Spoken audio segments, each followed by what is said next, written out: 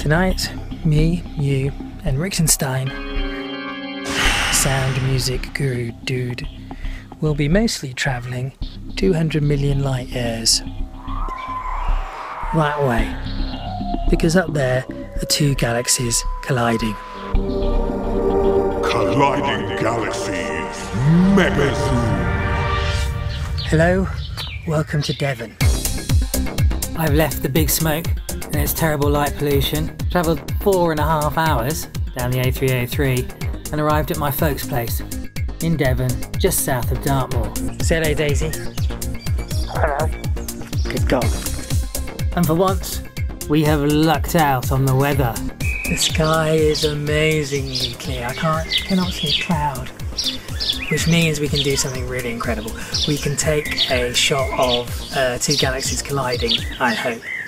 Starting with an ordinary camera and finishing with a thing I spent all my tax money on, I'm going to take us deep into space, that way, to where these galaxies are hiding. Hello, here comes my sister. Hi, Joe. Oh. I'm filming. Okay. Daisy, come here. Where's the dog? Uh-oh. Straight into a tree. That's not good. Okay, got rid of them anyway. So, what was I? Right, so 30 million light years that way, two galaxies colliding. We're going to zoom in. I'm going to point them out with this. We're going to zoom in. I'm going to swap lenses over to a 100mm lens, which is my wife's. Doesn't cost me anything. She doesn't know I've got it. Anyway, zoom in even more and more and more. Get closer and closer, and then hopefully end up with this bad boy zoomed in on it. Theoretically really tight. Please work. I'm going to feel such an idiot if it doesn't work, especially having spent all this money on it. I have bought a 10-year-old but fancy Avalon linear mount. On top of it is a 9.25-inch SCT. It's my cardboard dew shield. That's a cardboard dew shield. That's my dad. At the back we've got a fancy Atik 383L Plus camera, and because the Galaxy is so far away, I'm going to have to use, for the first time, an off-axis guider and its guide camera. Actually not very fancy, that one. Hopefully it'll work. It's always a bit of a risk when you buy new stuff, new kits. Is it going to work?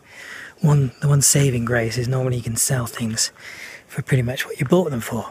So that's why I think I'm allowed, although I haven't told my wife, to spend £4 grand. Better work. It was at this moment my wife popped into the edit and heard how much the telescope cost. Telescope. Babes, I haven't spent £4 grand on a telescope. I haven't. It's the whole thing was £4 grand. The mount, the telescope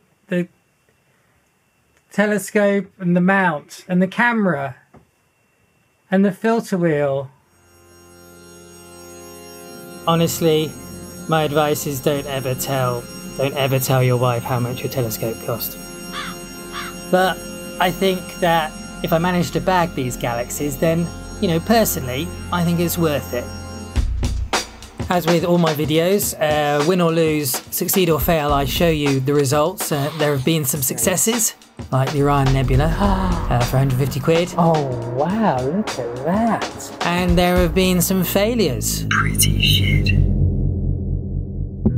As these colliding galaxies are the most distant and difficult objects that I have ever tried to capture, I'm either going out in a blaze of glory or crashing horribly. Okay, let's do it. The Megazoom will start wide with a 28mm lens on a Canon camera mounted on a Skywatcher Star Adventurer, which is just a little sort of clockwork tracker that counteracts the rotation of the Earth. I can just about see yeah, I can see it. It's just up there. So the galaxies are in the plough, and our wide angle should give us a nice shot of the entire constellation. But it won't be able to resolve the galaxies themselves. For that we need something a little bit bigger. So next part of the zoom, put on this nice 100mm lens. so we can get a bit closer. Hopefully we can see the galaxy this time. You've probably got one of these lenses in your camera kit. It's not very zoomed in, but it's zoomed in enough to resolve these galaxies. And the final part of the zoom, of course, has cost me £4,000. And please work. Heads up, I had a bit of trouble because I needed to lock onto a guide star in order to counteract the rotation of the Earth very precisely. And this zoomed in, there weren't many guide stars to choose from, but eventually I found one, I locked on, and my mount tracked very precisely, and I was good to go. Just climb up on this bench. So we are going just there. Time for a Megazoom. Let's go. But I'd lost a lot of time finding the guide star. On the stroke of midnight as well. Can you hear that? And I started much later than I'd hoped. In just 2 hours, the sun rose again. And I was stuffed because I'd only had enough time to shoot my luminance, my black and white. I had no colour data at all. But then, a miracle. The next day was sunny too, and as the sun set, the stars came out. It was a clear night, and I had 2 nights in a row, folks. 2 nights imaging. So I got my RG&B channels, I got everything I needed, and yeah, we're done. We are go for Apollo 11. I was so pleased. We're on time at the present time. I came up with a genius plan to reveal the colliding galaxies in the most spectacular way possible. I have the rocket fuel. Hi everybody. Well, I thought it was genius anyway. Rick didn't, but I bought him some beer, so he went along with it. We're gonna essentially pretend that we're in a spaceship zooming towards these galaxies, and while we're revealing them, while the shot is zooming in, I want you to feel some kind of cosmic inspiration. And live, yep. Richtenstein. I'm going to hit the tunage. You're going to hit the tunage. Nice. And attention all personnel. This is the engineer conducting the launch status check. Verify ready. Shit, it's real. LTC. LTC is go. Rocket booster. Tank and booster go. Richtenstein is go. Astronauts report it feels good. How long have we got? 15 seconds. 15. Before we can begin the Megazoom, the small matter of escaping the Earth's atmosphere.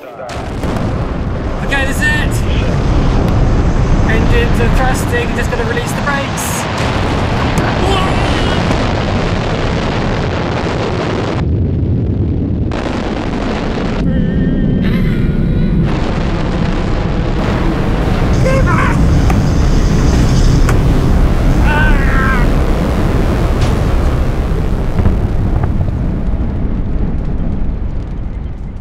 I love this back window that you've manufactured here. Yeah, that's one of my finest windows.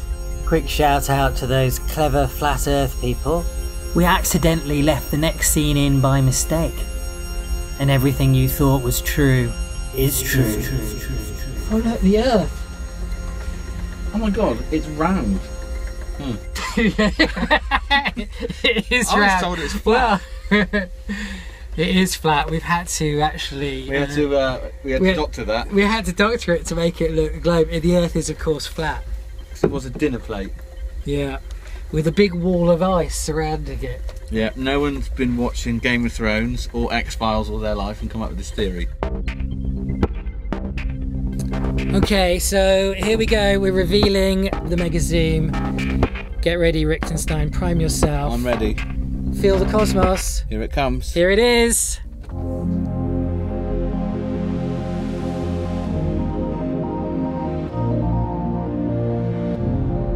Oh yeah.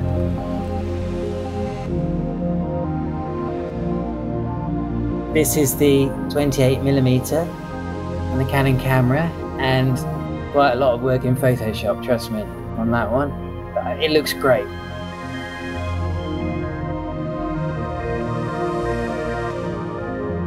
And to give the zoom a little more wow factor, I've done a conceit that we're travelling at 1 light year every second.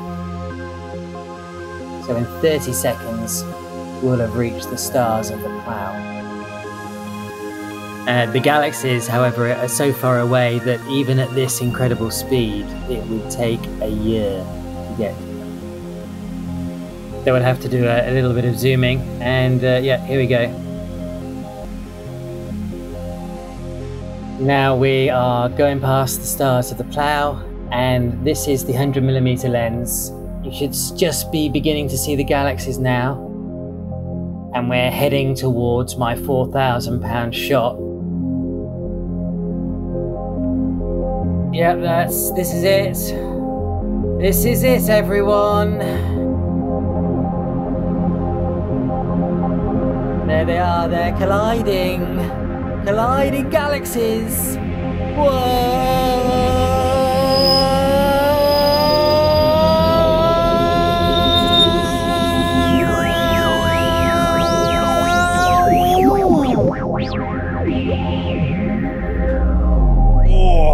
That's it.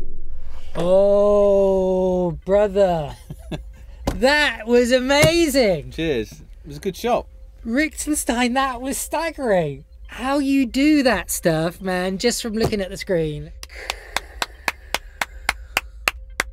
So that's the two doing it. Yes, Rick. I spent £4,000 just to see two galaxies doing it.